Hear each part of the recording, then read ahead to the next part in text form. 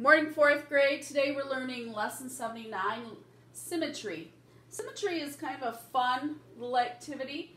It is when we find where one side is mirrored to the other. It's called reflective symmetry. And a mirror image is reflective.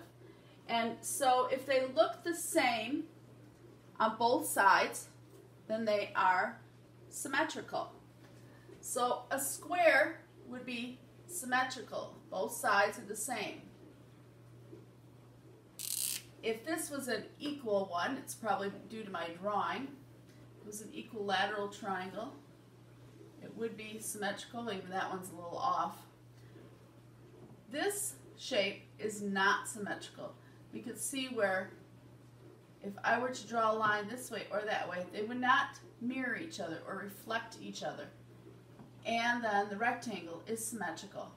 And what we're going to talk about next is called the line of symmetry. Now, line of symmetry means that you can draw an imaginary line down different ways or down the center of a shape, and you can get different lines of symmetry. If these are equal, you should be able to get that. This one you cannot. But on a rectangle, you should be able to go up and down, sideways, diagonal as well.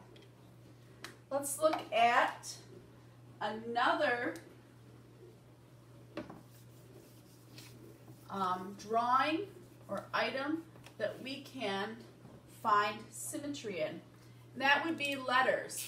We'll do my last name. Pike.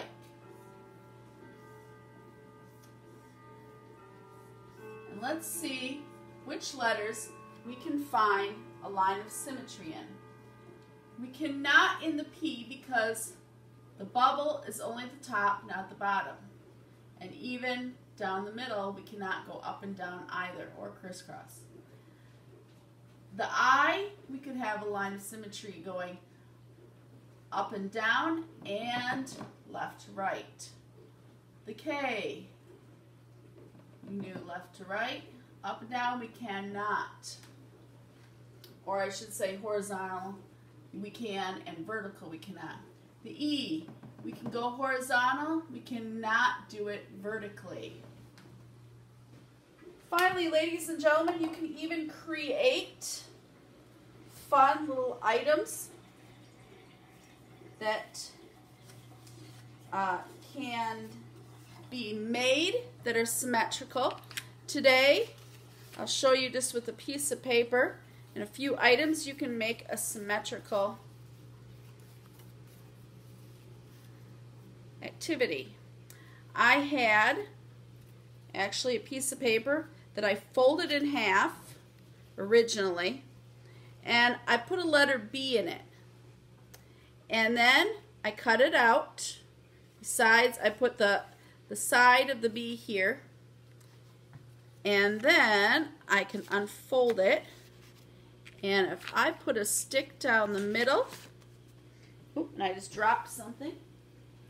And then I put a little chenille stem wire around the stick.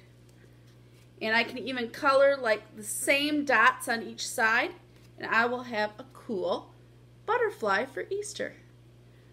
Have a great day, guys. Bye.